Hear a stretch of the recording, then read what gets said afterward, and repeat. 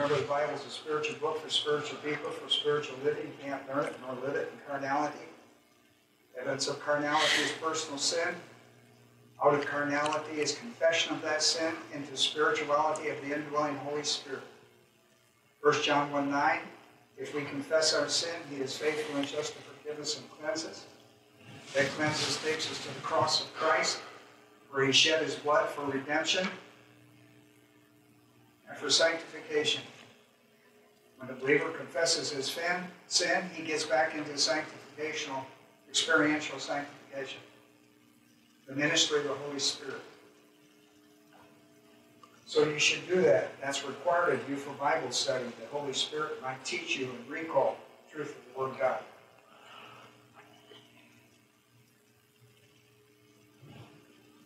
So our Heavenly Father, we thank you today for these that have come our way by the automobile and the internet.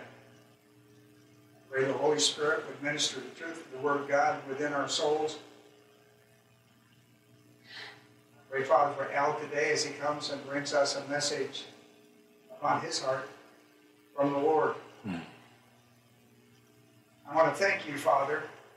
I want to take a moment today to thank you for the miracle that you've provided in the vaccine and the encouragement that it came in the season of Christmas. I don't think any of this is coincidence. I believe it's all been pre-planned, predestined, and is now in our hands to figure out and to apply to our life. I pray we might have some insight to it today as we thank you and praise you in Jesus' name. Amen. One of the things I found very interesting when they brought the vaccine out was the timing. There's no doubt there was a real battle not to have it brought out this early. But if you thought it was the battle of politics, that was only a small part of it. The greater picture in it would have been in the angelic conflict. Satan doesn't like God to get credit for anything. Yep. Not in your life or outside your life. Yep. We must be so much more on top of our game than that. What I found interesting also was listening. I began to listen to the different channels and what their overview was of the fact of the vaccine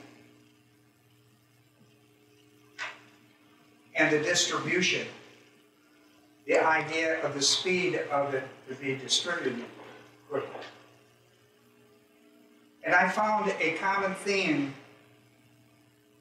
among the news channels, which was interesting to me.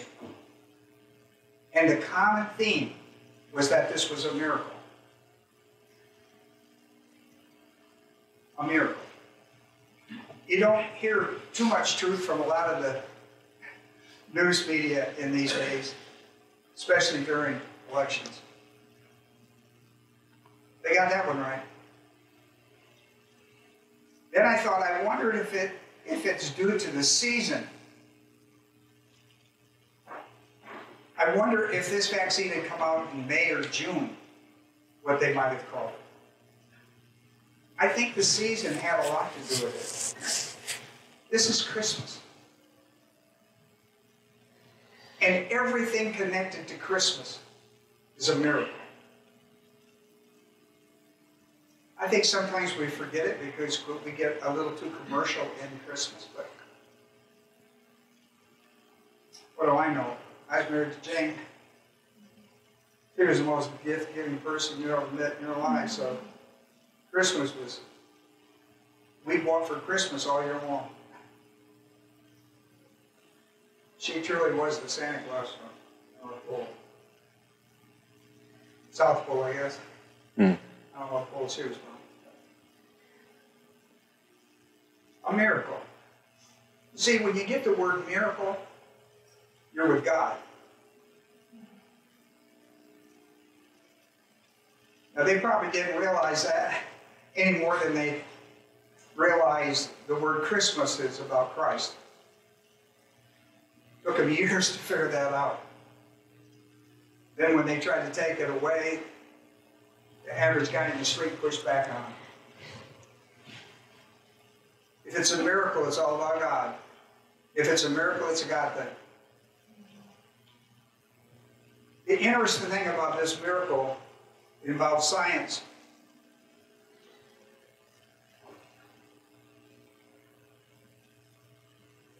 So what you want to watch for is whether or not the science world wants to take credit for the miracle. They can take credit for the science, but they can't take credit for the miracle.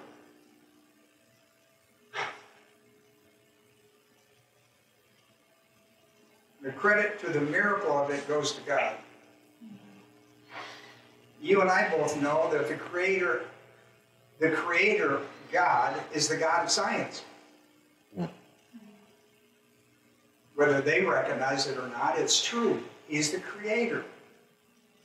That's why when He does something like a miracle, He can manipulate science. A miracle is in the science world is a manipulation of it. It's a manipulation of it.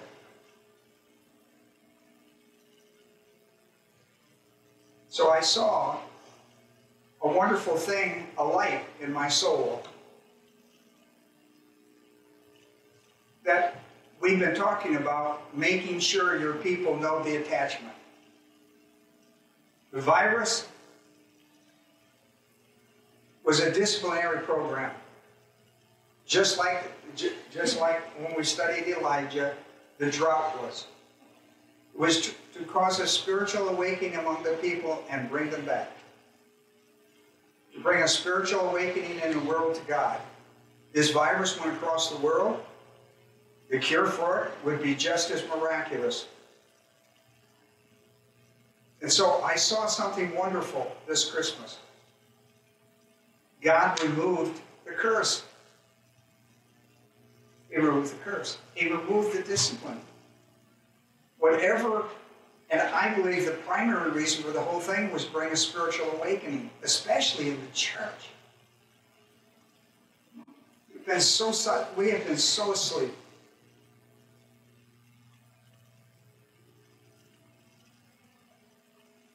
So He's removed it.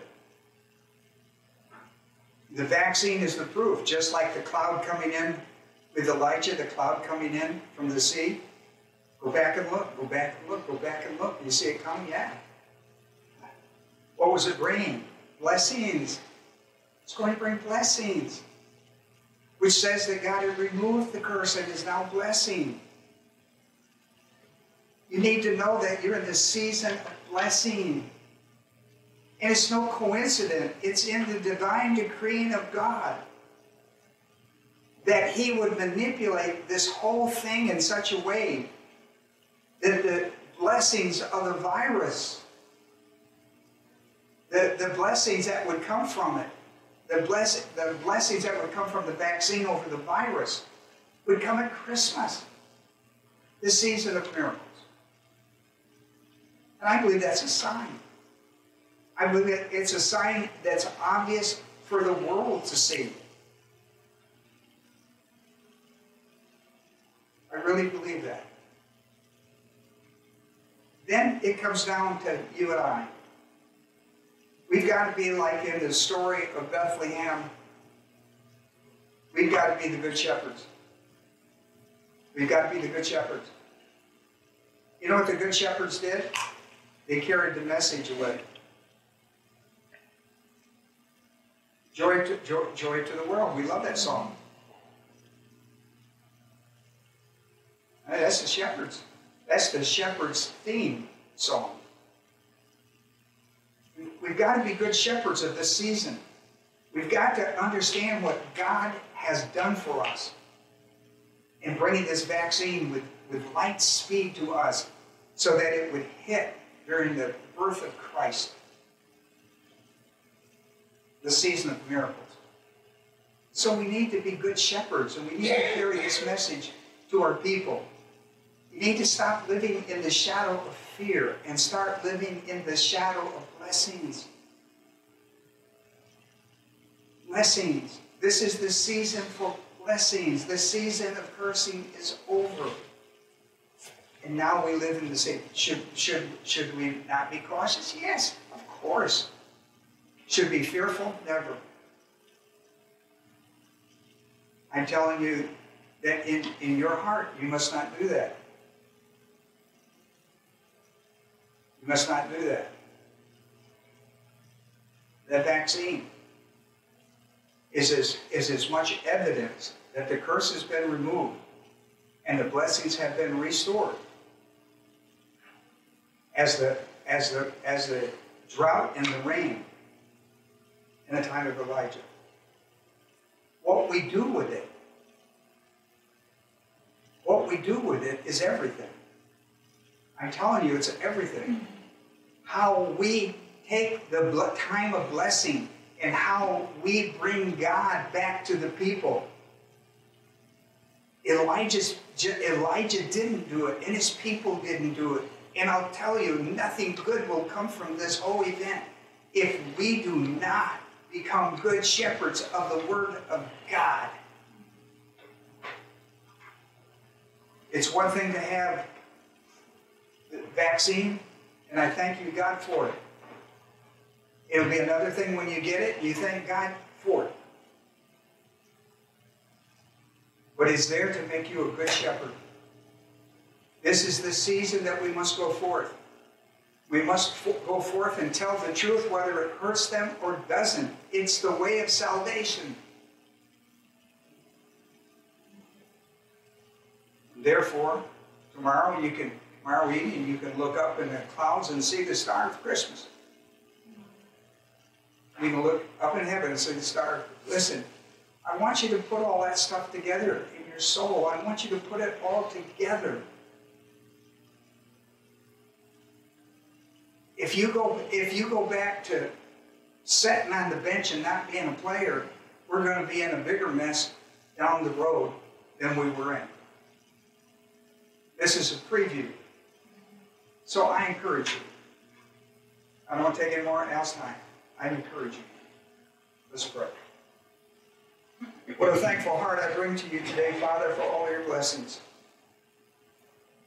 This is the great season of the birth of your Son. We make great tribute to that. And beyond that, the vaccine, Father, that you've given us. What a wonderful Christmas gift. What a wonderful thing for the seniors out there in these nursing homes that have taken the blunt of it.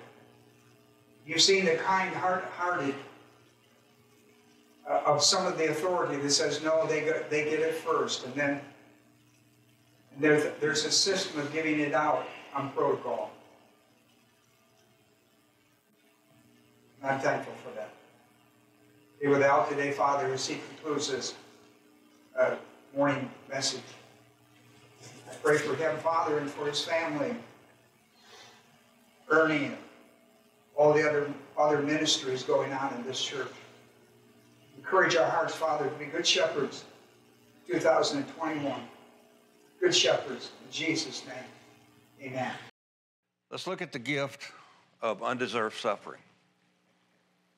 Now, I know I'm known as Mr. Jolly, happy guy,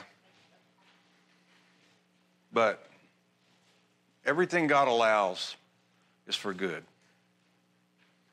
As we see things going on in our nation that you may not be used to,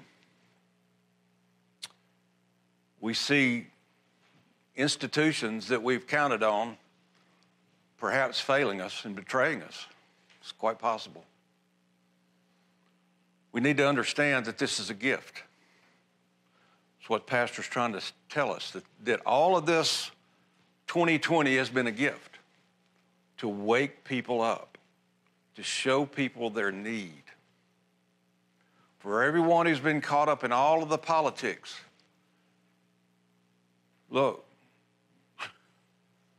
you can know what's right and yet watch the politics fail you, just betray you and turn on you. And realize, if you're listening to the Lord, you'll realize that was never the answer anyway. It's only the stage on which we play out the drama of our Christian life. So, possibly we're going to have a different emphasis in government. Who knows? Who knows what's going to happen? But it doesn't, listen, it's not the issue for us. I don't say it doesn't matter. I'm saying it's not the issue. We live above, our purposes are above, our means are above all the human realm. We have a divine purpose to be a witness for Christ in this life. We can do that in a wonderful government or an evil government. Listen, we've had the benefit of a wonderful government for a long time. That's not true of many, many Christians throughout all of history in other parts of the world. It's not true. There's been many types of governments. We've been through very dark times in world history, and Christianity actually benefits from adversity. Christians benefit from adversity because it forces you to ask yourself what's real and what's important. Now, we all love prosperity, but prosperity can often be the trap, the bear trap, in which we lose all of our focus, get caught up in what we're able to do. Oh, I've got everything paid off, and now I have the freedom to go and do and do and do. Well, look, I mean, but is that your purpose? Is that why God has left you here? I think everybody, look, I'm trying to adopt a motto that says, day by day, I'm going to have fun. With all the things that God has put in my life, I'm going to have fun with it. I'm going to quit being stressed. I'm going to quit worrying about it. I'm going to leave it up to Him, and I'm going to have fun. I'm going to enjoy my life. I've gotten a lot of freedom from my old man stuff. Doesn't drag me down like it used to. I've got freedom to walk in the Spirit and be focused on the Lord, and I'm going to have fun with that. But look, that doesn't mean everything's going to go easy. Doesn't mean if you're under blessing that all your circumstances are going to be what you want them to be. Listen, God is the author. He's the one that controls your life and your circumstances. And sometimes He gives you this gift. Philippians 1:29, for to you grace has been given. That word granted, that's the word he says it's been granted or given to you. And that word charizomai means to be given grace. Charis is grace. Grace has been given to you for Christ's sake, not only to believe in Him, but also to suffer for His sake. Now, I'm going to focus on suffering related to government because that's been the issue for so many people right now as we watch this election issue unfolding, and a lot of focus on it. So we have to ask, how can suffering be a gift?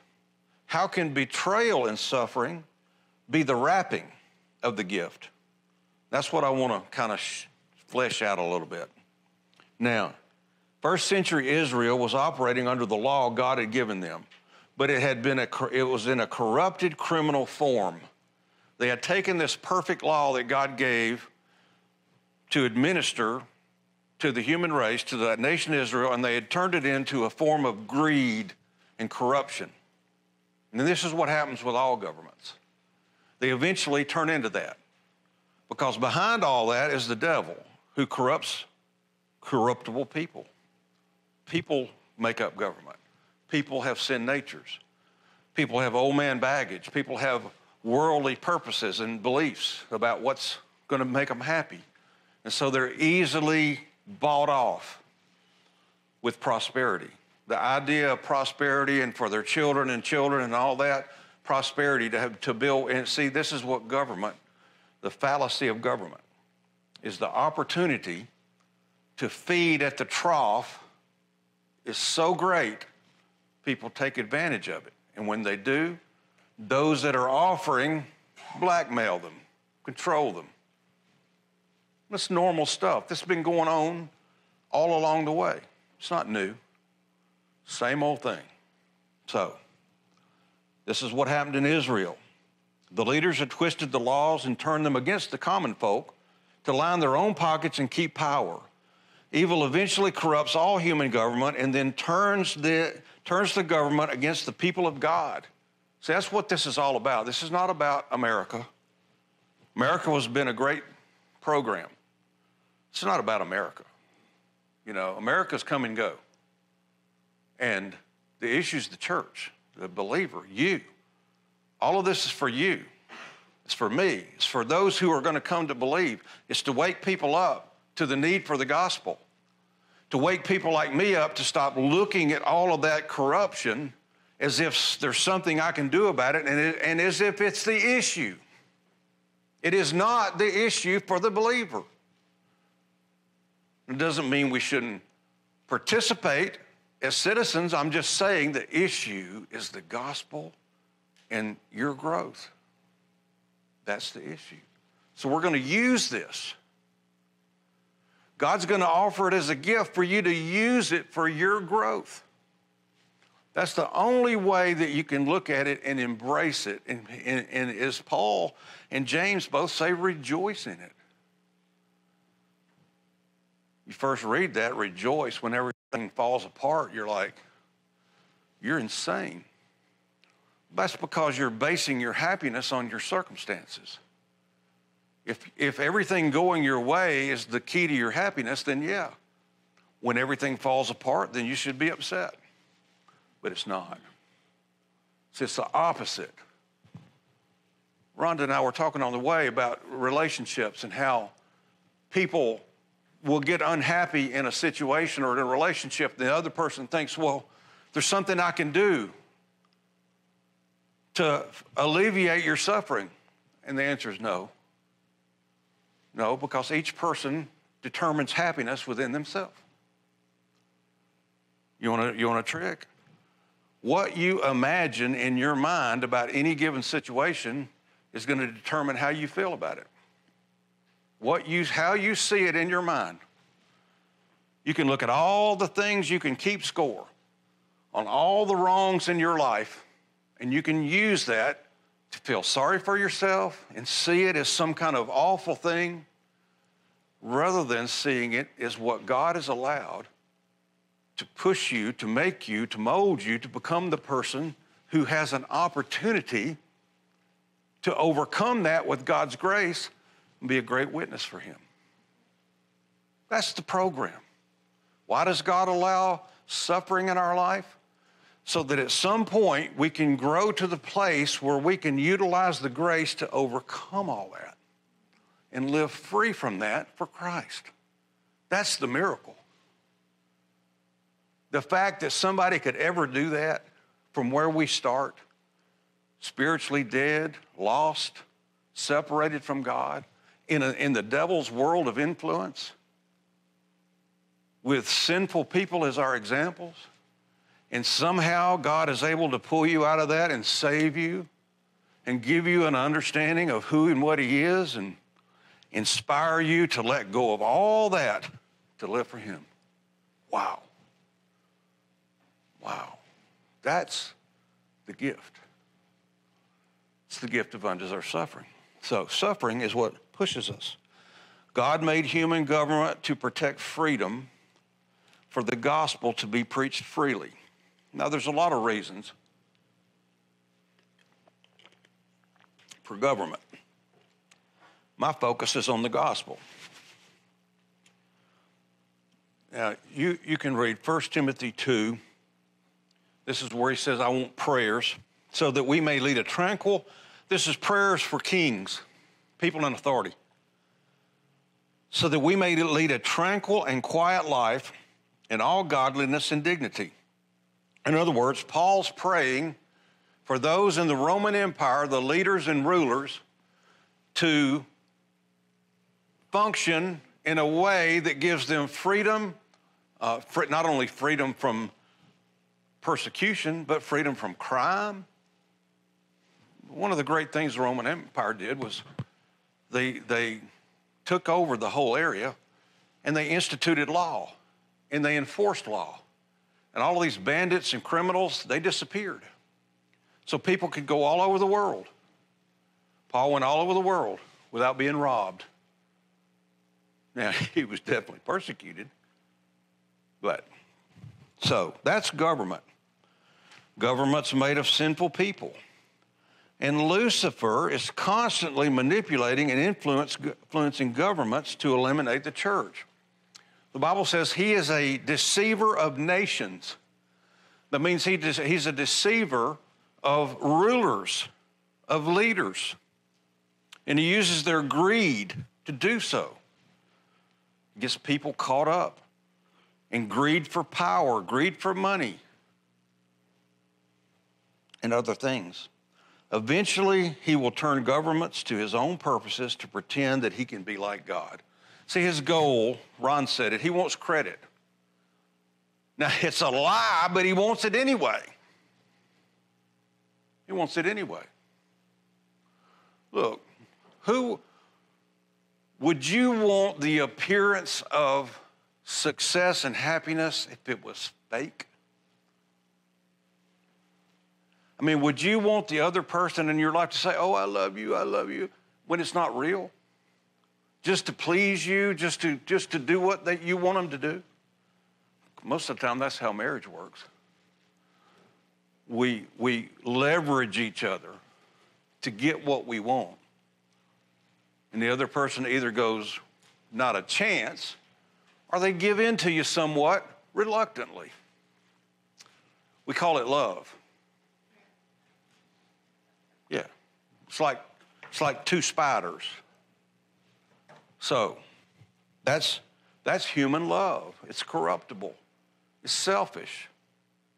That's how government is. It's selfish. Selfish people operate government. When you have a government like ours that has been hijacked, where these people get up there and stay for life, they become permanent rulers, just like a ruling class of people. We thought America got rid of royalty. The beauty of America was each individual stood before the law as equal. Not anymore. We have a ruling class. And listen, that ruling class is anti-Christian. Anti-Christian, anti-freedom. Now, I don't know where the Lord's going with this. Maybe we're headed for the rapture. Maybe we're headed for another dark age. Maybe we're going to all stand up and go, no, don't know. I won't say I don't care, but I will say it doesn't matter. It's not our issue. I'm not saying you shouldn't participate and maybe even have to do what you got to do. I'm just saying it's not the real issue. Let's not get trapped and caught up in circumstantial issues, as bad as they might be, and think that's what it's all about. It's not. What Ron's saying this morning about take this time when everybody's thinking Christmas and use it as an opportunity to share that with whoever is in your life. You can't convince anybody, you can't change anybody, but you can show them you believe and that you love. I need to hear that.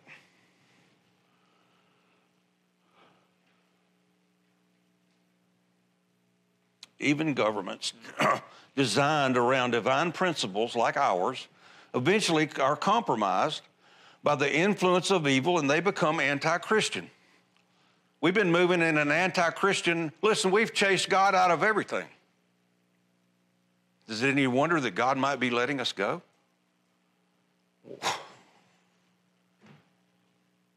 See, and what your pastor's trying to say to you this morning is that it's us. We're the ones not to go out in the street and march. I'm not opposed to that either. But it's about you growing serious in not only coming to Bible class and listening to another Bible study, but making the truth the real part of your life to live that out. God will give freedom and opportunity for that, and that may even look like persecution. Listen, persecution's like, you know, you've seen those race cars with nitric oxide or whatever, you know, they get that extra boost. That's persecution for your spiritual growth. Take away everything, and what do you have? You and God. You and God. You ought to read the Fox's Book of Martyrs about the people that got burned, testifying as they're burning up. I mean, even their body was being taken from them. That's the gift of undeserved suffering. So, corrupted Jewish and Roman governments tried to kill Jesus. You got to look at betrayal. Betrayal's been all through history. Governments betray. Robert Kennedy Jr. is a guy I listen to sometimes. He's kind of a wacko, but he was, his father was Robert Kennedy that got killed, you know. He said, "My father told me, people in positions of power lie to you. They do it constantly. They lie to you." This was what happened.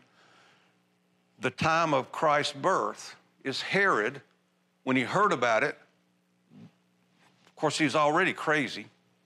I mean, he killed 2 of his sons, and they said his brother he wasn't able to kill his brother because he died before he could kill him. That's how crazy he was. He heard that there was a new king. Well, he was going to make sure of that. So he slaughters the innocents. That's a betrayal.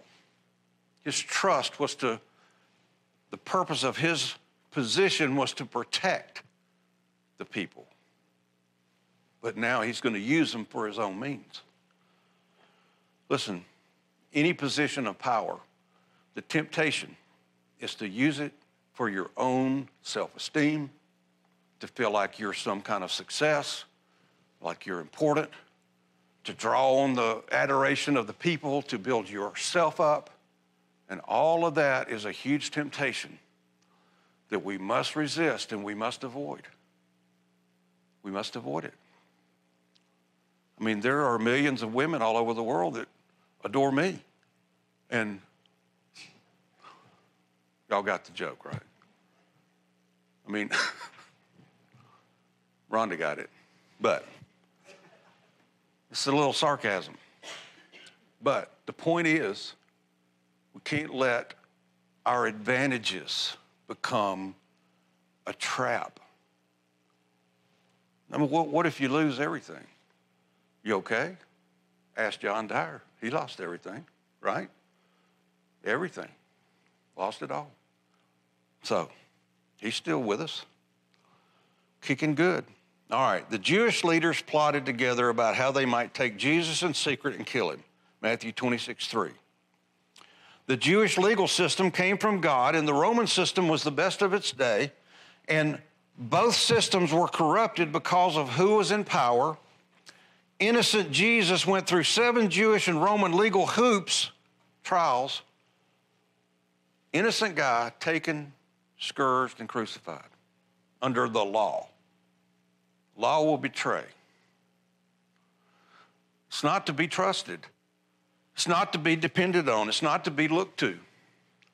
It's wonderful when it works, but listen, you can't depend on it. It comes and goes.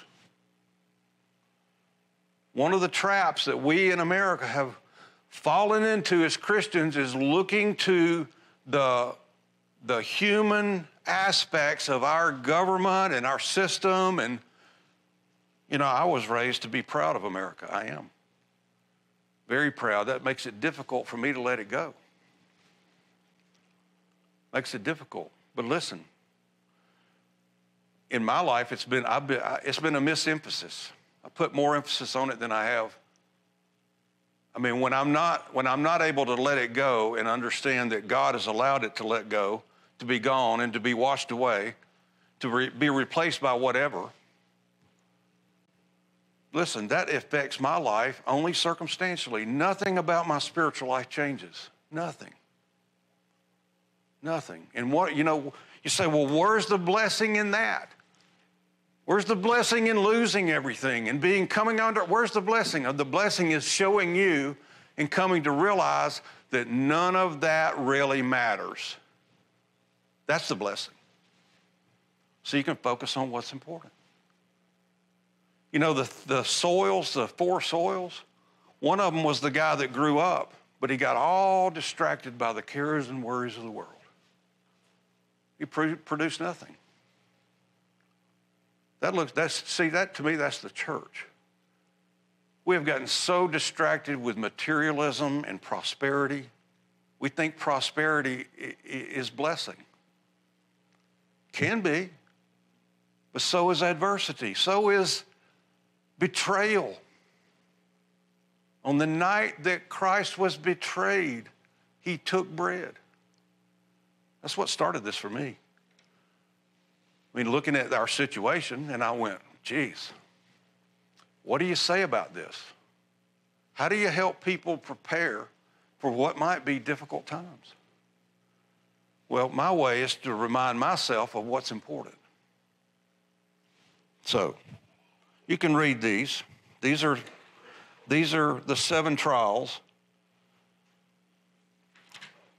Now, God allows mature believers the gift of sharing in the sufferings of Christ. Persecution for the name of Christ. You can be deprived, imprisoned, even executed for the sake of Christ. Now, suffering for his sake is not self-induced misery. So, a huge difference. Peter says, 1 Peter 3:14, even if you should suffer for the sake of righteousness, you're blessed. Do not fear them, nor fear the trouble that they cause. Now, what's interesting is this is a 4th-class condition, which means if you suffer for righteousness, I wish it were so, but it's not. In other words, listen, you have to get to a mature place in your life where you stop shooting your own self in the foot, where the sufferings of your life are not because of wrong thinking from your baggage. That's a lot of our suffering. Growing up, we got all these wrong ideas, and now we've kept them in our life. We still look at life through that lens. So when things happen, all of that comes back, and we go, oh, no. Here it goes again. I'm going to be abandoned. I'm going to be left, or I'm going to be betrayed. Well, yeah, you are. Sure you are. Listen, if you love anybody in this life, you risk loss because this life is transient. Nothing stays here. It's not meant to be. Nothing stays. Nothing's permanent here. Now, when you understand that the flow of all that is part of God's program to produce this wonderful, wonderful result, Paul says, get your mind into that and rejoice. Rejoice in what he's doing. So, he says, don't fear them or the trouble. Suffering for the sake of righteousness is sharing the Lord's suffering. You are blessed. Do not fear them that trouble you. I don't know what I'm saying there. Somebody else wrote that. Right, John, did you write that in there? No, I'm just kidding. Suffering for Christ is beyond normal adversity. Here's the point. Suffering for Christ is beyond your normal adversity. This is where your adversity is because of your testimony or your identity as a Christian. You're persecuted, you're slandered, you're whatever, because of your relationship to Christ.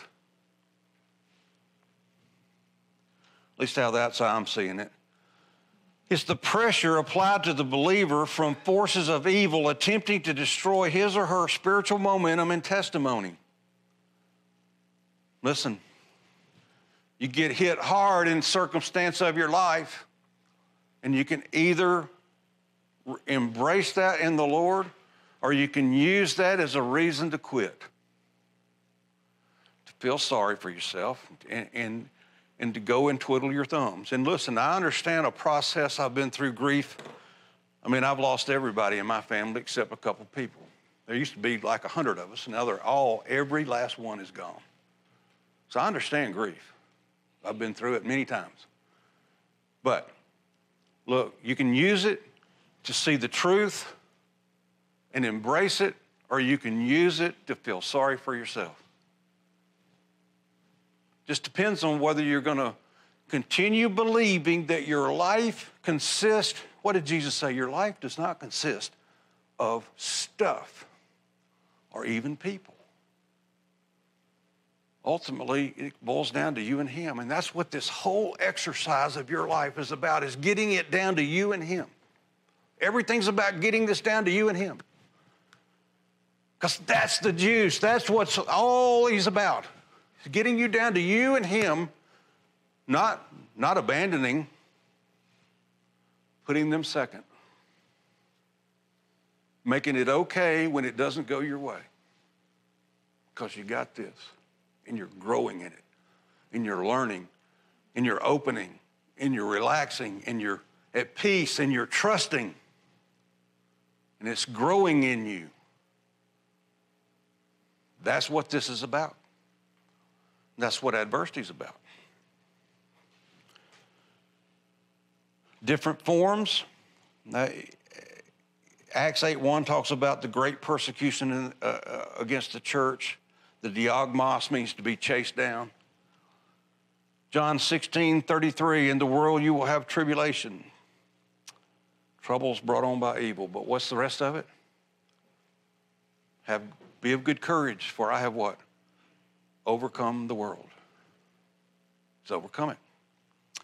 Different forms and aspects of suffering for Christ. Hebrews 10:32 through 34. This was written similar to the time James is writing when he says, count it all joy when you fall into various trials.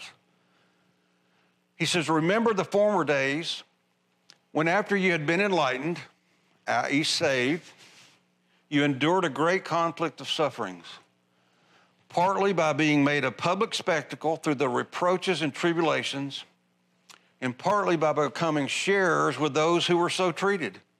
For you showed sympathy to the prisoners and accepted joyfully the seizure of your property, knowing that you have for yourself a better possession, reward, and an abiding one, a permanent one. Now there's 4 words in that describe suffering. Pathema is the word passion. It means extreme suffering. It's what describes the suffering of Jesus. You're made a spectacle. A theatrizo means to be you're made public theater. Nero took Christians and burned them as candles for the games. Public spectacle. Reproaches is verbal abuse, unjustified insults, sneering, mocking, what all they did to Jesus. And tribulation are just troubles in general. Now, what are the blessings of enduring the sufferings of Christ? I mean, what's the blessing in all this? The suffering is the wrapping. The betrayal is the wrapping. The box in which it comes. Now, when the box opens and you open the box, what's inside? Again, it's going to depend on what you do with it. It's up to you. God has allowed it. He's given you the gift for you to use it to grow, to see what's important and not important, to make that separation in your life, to let go of what's not important and to embrace what is, or literally who is. That's the great blessing of it. So let's look. Spiritual growth. Romans 5, James 1, Romans 8:28. Everything God allows, He works. He's working for good. But look, He says to those that love Him. What does that mean? Agapao means to be committed to Him. If you're a Christian that's still so committed to your circumstances and your financial prosperity that these circumstantial sufferings blow you away, then you're not reached a place where you understand their purpose. Because your goals are still earthly. And I understand that's a long phase of the Christian life. We're born into the earthly. Our roots are in the earthly. I mean, we grow up in that thinking earthly. You try to take an 18-year-old and tell them that none of that matters, and they'll horse laugh you. Sure, it matters. You want to live in poverty all your life? Jesus did. After the disciples went on their mission, they did. You know, I believe that, they live this one day at a time for real. And I believe that when somebody gave them extra during the day, that at the end of the night, if they had more than they needed, that they found somebody to give that to, because they knew what they needed was already on the way, so that when they woke up in the morning, it would be there, one day at a time. People would call that poverty. Living in poverty. You got nothing. They hadn't got a pot. Don't need one. If you understand what's important, it's okay wherever level that God allows you to live. Now, you should quit your job? No. Giving in the church would go down. No. Again, I'm teasing you. Please let me have fun. Adversity and loss expose our faith in the earthly, producing anger, fear, disappointment, self-pity. When the loss of circumstantial blessings causes fear, anger, disappointment, or self-pity, that shows you how attached you are to them. The blessing is seeing how attached you are to them and being able in the Spirit to let go of that attachment, to live free of it. Is that too much to ask? I mean, I'm going to tell you, I don't know how many churches I could actually preach this in that people would go, boy, you're right about that. You got to have some maturity to understand this. But we do. Adversities are opportunity to express Christian virtue in us from the Word of God and the Holy Spirit. In other words, under adversity, when you apply doctrine and adversity and you have peace and confidence, and you're not rocked and shocked and beat up and disappointed by the things that happen, and when you're able to, and look, you can't fake that. I'm not saying you're supposed to grunt and grit and fake that. That's not real either. It's from believing the right thing. It's from you stop believing the wrong thing. It's not that. It's not that. It's Him. And you have to grow to that. And the adversity is to help you see that, to make that choice. We talk about going through processes. Growth is a process. But listen, it's a process leading you to a decision. The decision is the change. We're supposed to be changing every day, folks. We're supposed to be changing, letting go of things and embracing new things, changing every day. We don't get to a place where we're, okay, I got it. Now God can bless me with all this stuff, and that's going to make my life happy. It's not the model. That's a misunderstanding of blessing. Becoming a public spectacle. Look, I know. Who wants to be made a public spectacle for the Lord?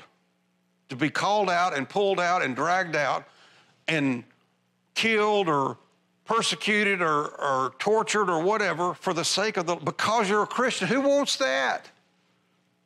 I'm not going to pray for it at this point. But if it happens, I promise you this, if it happens to you, the truth and doctrine in you is going to well up under the Holy Spirit, and you're going to stand up strong and go, do your worst. Can't harm a Christian. All you can harm is my body. Wouldn't you like to be that guy or that girl? had that kind of courage and that kind of trust and confidence, that's who I want to be. I want to be like Jesus. So that's what he did. When it all came down, he prayed. He said, Father, I know you can make this work another way. He said, if there's any other way, it's first-class condition, if and there is. But nevertheless, not my will, but yours. This is what you want, I'm in. And it's what he wanted. It's what needed to happen. And he bore up under it. He was so steady and strong. Like a lamb to the slaughter, he opened not his mouth. He never complained, not one moment. You know why? Because he was in. He was all in. He knew what was happening. He knew what the purpose of it was. He was all in for the purpose. He wasn't holding on to his earthly life. He wasn't thinking after the cross was over, I'm going to get down here and go find me a nice, sweet girl. We're going to have a nice home. Build an earthly kingdom. The devil offered him an earthly kingdom. So don't get distracted by your earthly kingdom. Let the adversities that come in your life, use them to see how fleeting all that is. I mean, even down to your own body. As you get older, I mean, I'm with some of you in here especially. You know, it's getting harder and harder to get around and do the things you need to do. Your body's going to decay. It's a part of Adam's sin. And you go, wow, even my body is betraying me now. It won't do what it used to do. It won't do what I need it to do or what I thought I needed it to do. What do you do with that? You can get angry, feel sorry for yourself, try every remedy under the sun, or you can let go and realize this is all part of the deal. God's going to spit you out the other end of this thing, and you're going to be like, wow, wow. So, adversity makes us a spectacle, become a public drama to teach the angels about grace and mercy. Ephesians 3:10 says he uses us to teach the wisdom of God to them. Suffering for Christ is the greatest witness in the angelic conflict. It teaches us to utilize and reveal God's power. When you stand up under adversity with great courage and confidence and God, they can see God's power in you, that's the ultimate purpose for your life. And it's to give you a better reward.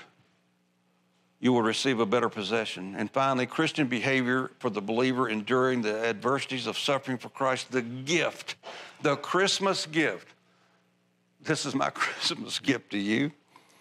I'm not going to personally wrap it in betrayal. The Lord has already allowed that in your life. But he said, for Jesus suffering unjustly, he submitted to unjust legal authority without sin or deceit. That means when they pressured him, he didn't make any excuses. He didn't shade the truth. He didn't find a way to get out from under it. Listen, why was he not tempted to do that? Because he knew what he was into. He knew what he was into was not a human issue. It was a spiritual, angelic conflict issue. And his purpose was to go through it with grace and peace and confidence.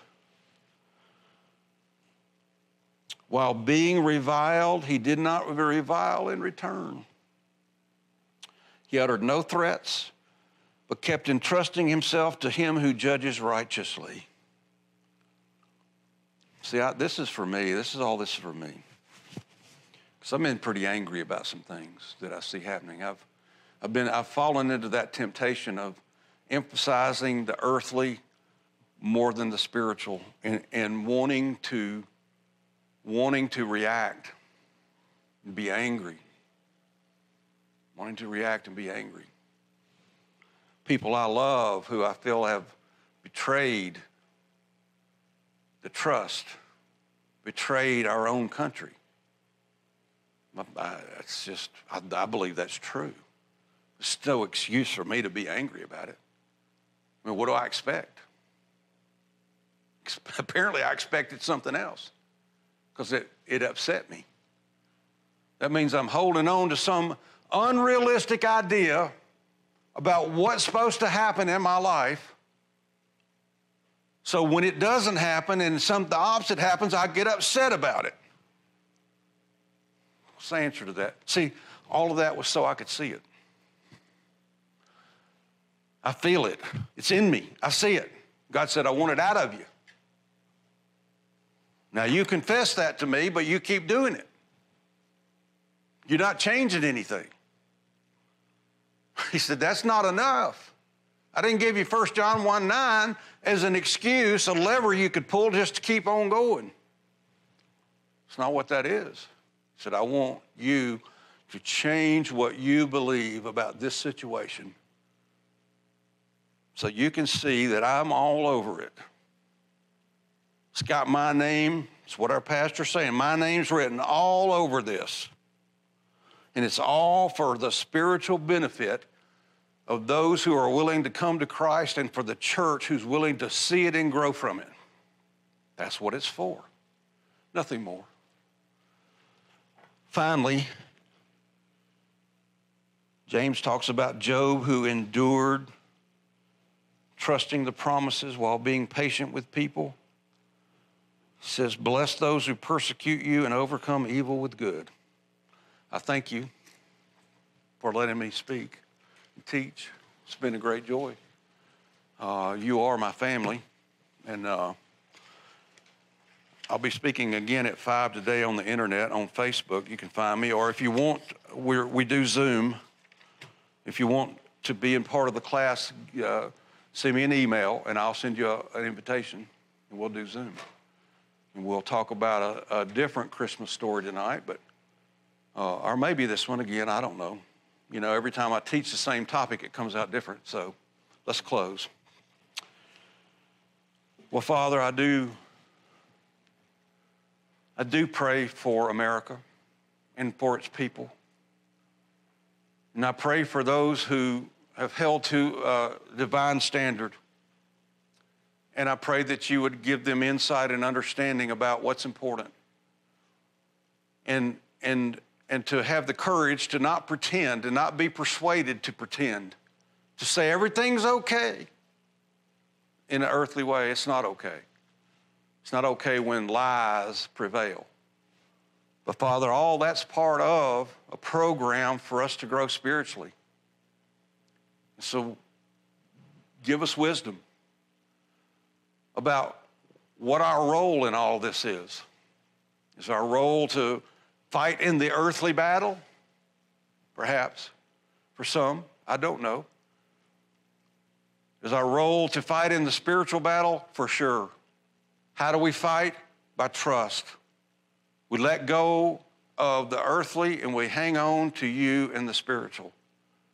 And through doing that, we live our life and we show Christ. Pray that for all of my friends here, my loved ones, for my family. Thank you for my pastor, my father-in-law, for his support for all these years. Leadership, just the teaching, the faithfulness. Geez, what a gift to us. There's a Christmas gift.